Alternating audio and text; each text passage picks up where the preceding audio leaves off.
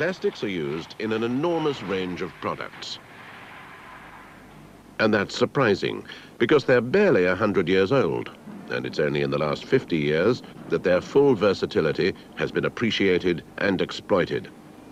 Today, there are few domestic or industrial objects that don't contain plastics. Few that haven't had their design, their performance, even their durability improved by plastic materials.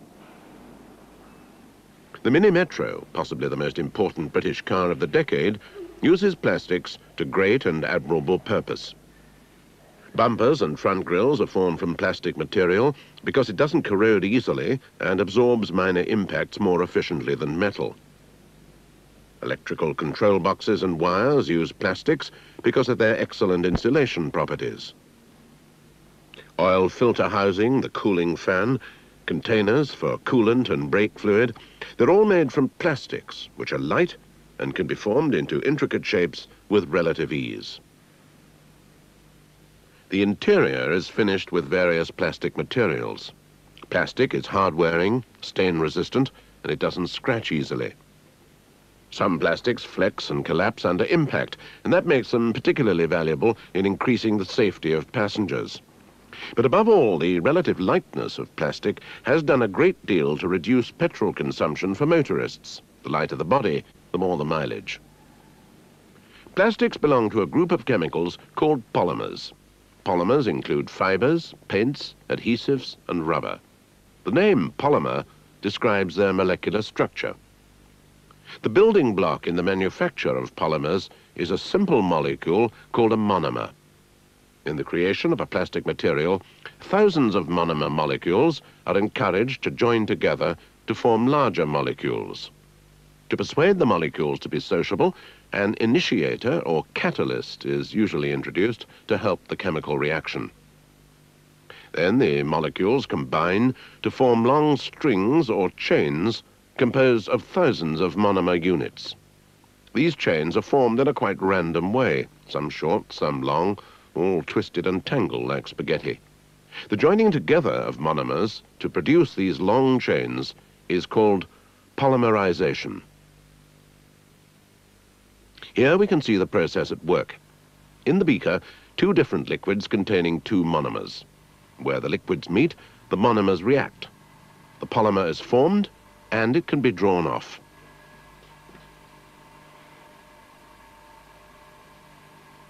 The plastic material being formed here is the best-known plastic of all, nylon.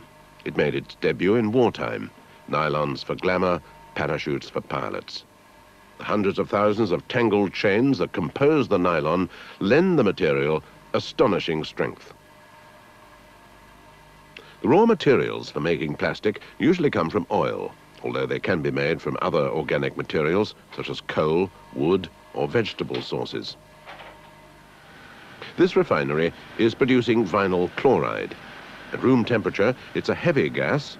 Under pressure, it becomes a liquid, and it's usually used in this form. Vinyl chloride is the building block for polyvinyl chloride, PVC, and it's made from ethylene and chlorine. The vinyl chloride liquid is pumped to the polymerizing plant in the refinery. Here it enters a pressure vessel called an autoclave. In the autoclave, the vinyl chloride is mixed with water and a catalyst, which sparks off the reaction. In this batch process, 95% of vinyl chloride is converted to PVC. The remaining vinyl chloride gas is trapped in the solid particles of PVC. The PVC itself is in the form of a suspension in the water. To dry it out, the slurry is sprayed into this 50-foot high cone and mixed with hot air. Fine powder is precipitated, and this is put in bags. There are two kinds of synthetic polymers: thermosetting plastics and thermoplastics. The main advantage with thermoplastics is that they can be reshaped many times over. When a thermoplastic is heated, it softens, and this means that the molecular chains can be made to slip over each other. The plastic can be forced into a new shape, and when it cools, it'll retain this shape. If it's reheated, then force can be used once again to make the chains slip over each other a second time. This will produce a new shape, and when the material cools, that new shape will be retained. Because of this ability to be reshaped, there is negligible waste. What waste there is can be recycled and used in the manufacturing process again. There is a disadvantage. Thermoplastics can't be used for components which are subject to relatively high temperatures. Generally speaking, thermosetting plastics can withstand relatively high temperatures without melting. When a thermosetting plastic is heated, it softens and it can be formed into a shape. But a chemical change also begins to take place. Bonds are formed between the molecular chains. These are called cross-links, and they lock the molecular chains into a permanent network position. When the curing is complete, the shape is fixed. No matter how often the plastic is reheated, the shape will remain unchanged. So thermosetting plastics tend to be used where relatively high temperatures are likely to be encountered, in this electric fan heater, for instance. The properties of plastics can be varied in the laboratory and in the production process to provide rigidity, if rigidity is what is wanted, as in the parts of this refrigerator, or flexibility, as in these shampoo bottles. Different plastics provide different mechanical properties. This sample of polystyrene will break with a drawing load of 15 kilograms force with little visible elongation. It has very low ductility. On the other hand, this sample of polypropylene will draw for a considerable time before it finally snaps because it's so very ductile. Similarly, the impact strength of plastics can vary a great deal. In this particular test, a piece of polystyrene, breakage occurs at 0.27 joules. A piece of ABS, acrylonitrile butadiene styrene, will withstand the same impact force without breaking. The great range of properties you find in the world of plastics naturally makes them very popular with designers and manufacturers.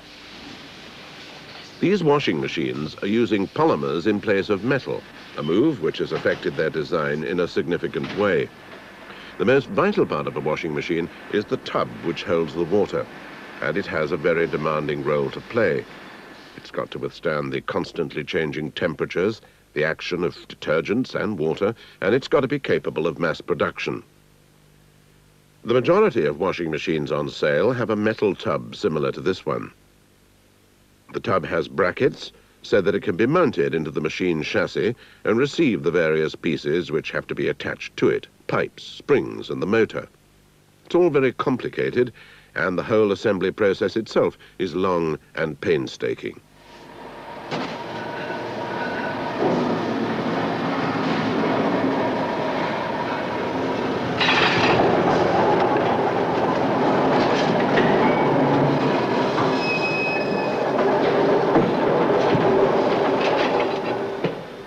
Metal drums are fabricated from a number of separate pressings.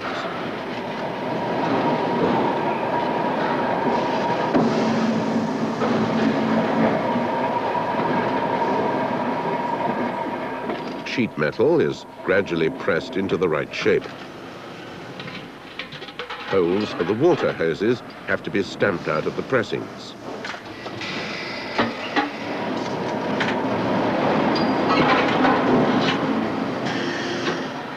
Brackets have to be welded into position.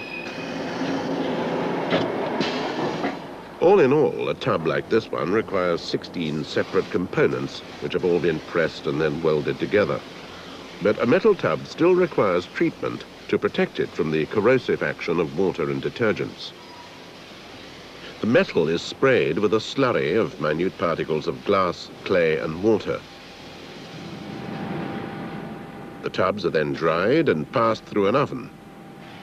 The heat, over 800 degrees centigrade, causes the glass to melt and it fuses to the prepared metal surface. The process is called vitreous enameling, and it produces a tough, hard-wearing, protective coating with good chemical resistance. A few years ago, a washing machine manufacturer did some research into the feasibility of using plastic instead of metal to cut down on manufacturing costs. A prototype tub was made which proved that plastics could do the job very well indeed if a few problems could be ironed out. The main drawback was a fault which often occurs when you move from metal to plastic. After testing, cracks were found in these supporting struts. Polymers dislike sharp corners because they lead to concentrations of stress. And stress manifests itself in cracks. The stress occurs from the differential cooling you get when a polymer is formed. This transparent plastic square has been molded from hot plastic entering a die at the top of the picture. As it reached the bottom of the die, it became cooler, and stress built up, which on further cooling was solidified into the square. This bar of molded plastic has internal stresses in it, but they're well distributed. But the same bar molded with a sharp nick in it shows a high degree of stress has built up around the nick.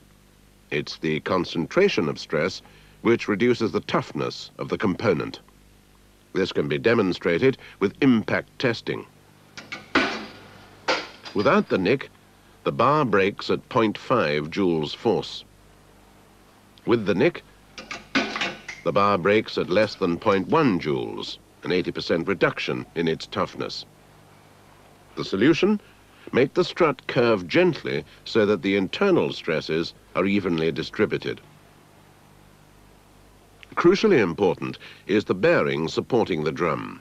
This has to be exactly on center. If the drum is spinning with an unbalanced load of wet washing, it'll tend to deflect and start wobbling. If the deflection becomes too erratic and the drum begins to spin against the side of the tub, it could cause a great deal of damage. In production, the metal bearing support is placed in the mold and the tub is formed round it. This ensures that the tub is formed with the bearing accurately on center.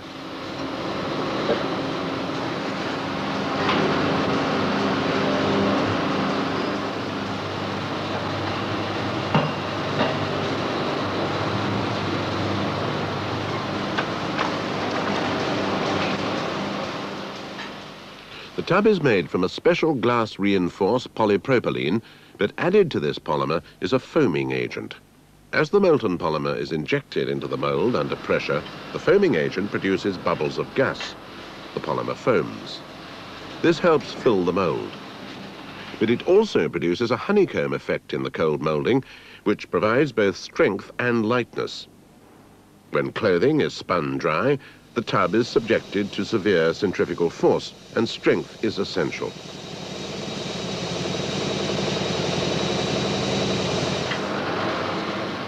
The polymer also has a very high resistance to fatigue strain, which is a problem for metal drums, especially at the weld joints.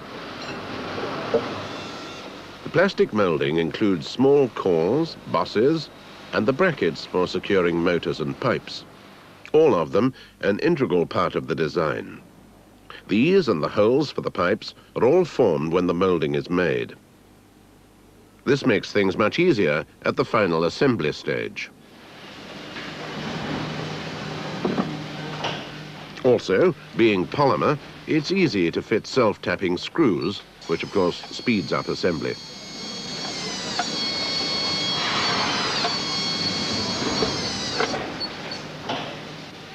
Water pipes can be connected to the tub in a matter of seconds using rubber grommets and a rubber solution to complete the seal.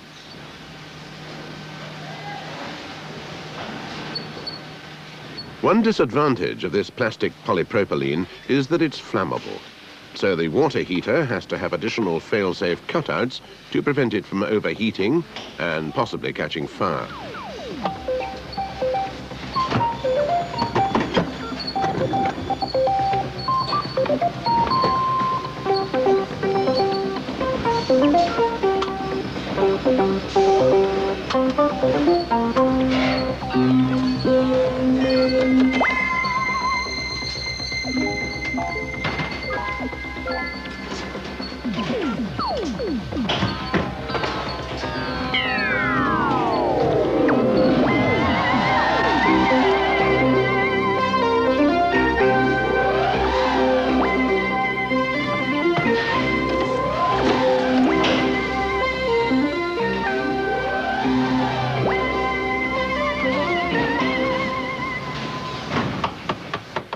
Altogether, some 12 components are attached to the tub, which is then suspended in the housing by springs. The sound-damping properties of structural foam polymers make this machine much quieter than ones fitted with metal tubs. Polymers often have extra materials added to them to improve their properties. This cotton fabric sheet has been impregnated with a thermosetting phenolic resin. The sheets are then stacked in layers so that the weave of one is at right angles to the sheet below and above it. This helps to prevent directional weaknesses. The sheets are built up layer by layer, giving the material its name, a laminate. The sheets can be made from paper or cotton fabric, and there's a wide choice of resins: epoxy, polyester, polyamide, and phenolic. The laminates are held between metal sheets and then loaded into a steam-heated press. The press is closed.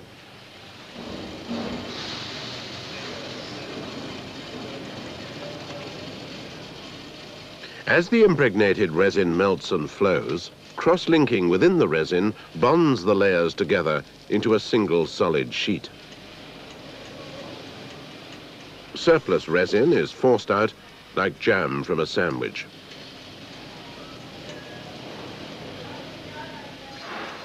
As the material has now been thermoset, any further heating won't soften it or alter its shape. The laminate of compressed sheets is now extremely rigid and ready for machining. Many different kinds of cross-section can be made using a wide variety of press shapes.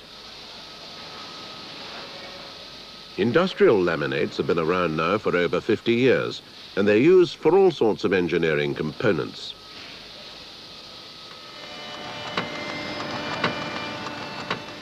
This laminate is being machined into a gear. Much cheaper than metal gears, laminates are also considerably quieter in operation.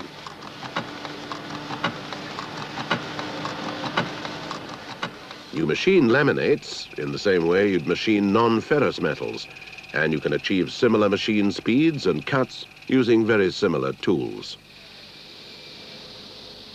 This cam, also made from laminate, is used in a machine for sewing and closing the toes on women's tights. The form of the cam controls an essential part of the machine. A large number of these machines are exported to developing countries, so they need to be robust and capable of maintenance and adjustment with simple tools and equipment. A machine can manufacture up to 900 pairs of tights an hour. With a metal cam, the noise generated at these speeds was deafening. The laminate cam is much quieter.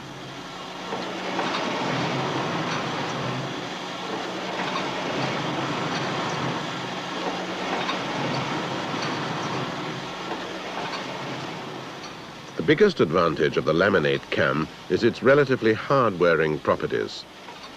Aluminium cams used to wear quite quickly, and when that happened, the machine would need complicated adjustment or the cam had to be replaced. Virtually no laminate cams have had to be replaced since they were first introduced.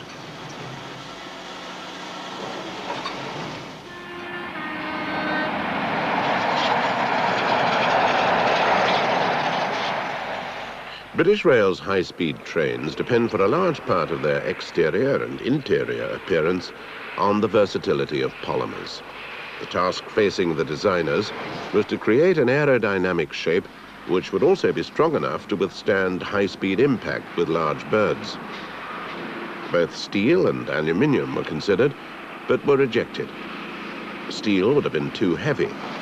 There would have been problems with welding, and the tooling costs would have been prohibitive for a limited production run of only 150 units. Aluminium panels would have required costly hand beating, and there would have been electrolytic problems set up between the aluminium and the steel frame of the train, which could have led to corrosion. The solution was to build the cab from GRP, glass-reinforced plastic. The cab has two skins. The outside skin is yellow, the inside grey. The outer skin is made in one piece. Layers of glass fibre are placed one after the other on a mould carved from wood and plywood. Then they're impregnated with a plastic resin. The resin was especially developed to make it as fireproof as possible. The glass fibre is woven in a cross-plied sheet, and these sheets are progressively layered so that the direction of the cross-ply is alternated, giving the outer skin greater resistance to impact damage.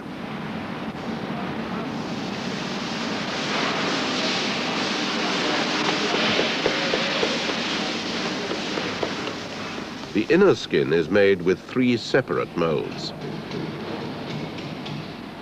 This is one of the molds of the lower part of the skin.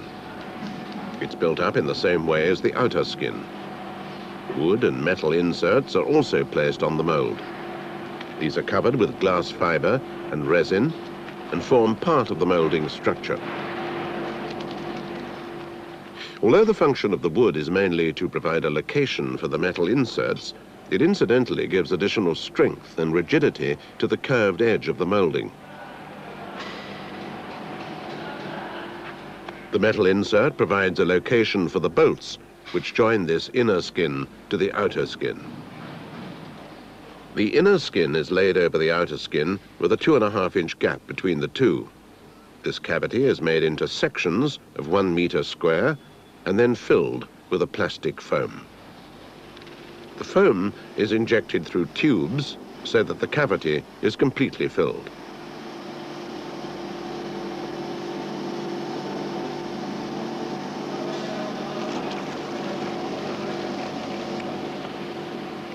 The foam binds the two skins together and, more importantly, provides the great strength that the cab needs. The foam enables the cab to absorb the impact of a 4-pound bird hitting the train at a combined speed of 125 miles an hour. The plastic used for the foam is rigid polyurethane, a thermosetting plastic often used when foaming is required.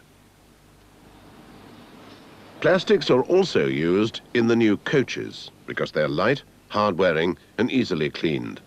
They can be formed into complex shapes, and an unlimited number of different features can be built into their design. In fact, the range of synthetic polymers is a wide one, and this makes them an excellent choice for an ever-increasing range of products.